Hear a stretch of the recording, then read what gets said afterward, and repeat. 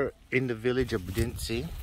It's about 30 minutes from Dobrich. This village is quite big, actually a very quiet place. Also about 48 minutes from Varna. I'm sitting in a property right now here. I'm standing in between two properties. This total square meters for this property is about 4,000 square meters. Of course, it can be sold separately. Consists of two buildings, and they both need thorough renovation. There is a little house here on this side it's in a livable condition. While you're working on a project, this is a place where someone can stay. I'm just gonna get a little bit into the second property. There is no division in between, there is no fencing or anything. There is a septic tank. That right there is a septic tank, that pipe. And I'm just gonna zoom out to kinda... This is the smaller property, it's about 1600 square meters. And the fruit trees on this side, this is the bigger property. This is a very narrow, it goes back there about 2700 square meters, just about, roughly.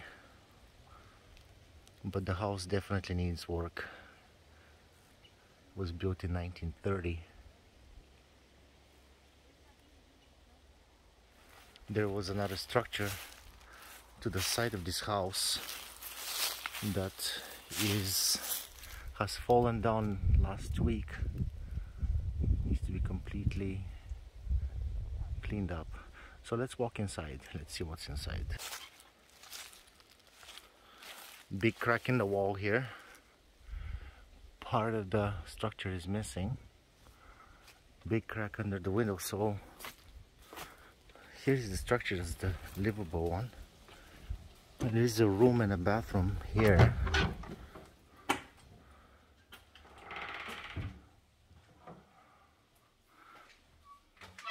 There's a bathroom here. I don't know if you can see it. No, pretty dark. There is no electricity at the moment. But there is a room here. Small room with stove and place for a heating system. Wow, some kind of a stove, wood stove.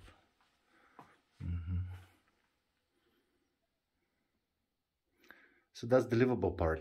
It also has a very nice basement, very spacious basement, and it's all built from stone. Here's the stone, it's all stone, which would make it very nice and cool in the summers, in the hot summers. Let's walk into the top level here of the house. Seems like there's been some kind of a renovation happening, because the planks are missing from the floor. That's the basement underneath. Using it as a storage. The roof is in a very bad condition. That completely needs to be redone. Everywhere. The structure is very old. I don't know, that could be a project. But for this price, the good thing about this property, so enough of the minuses, let's get to the pluses here. Anyone looking into agriculture, this land is a I don't know what it's called. It's like it's black soil, and owners are quite proud of the produce that they make here, as far as tomatoes and the fruit garden and all that. So yeah, I mean, for this price you get a lot of good land, and it's very big in a very quiet area.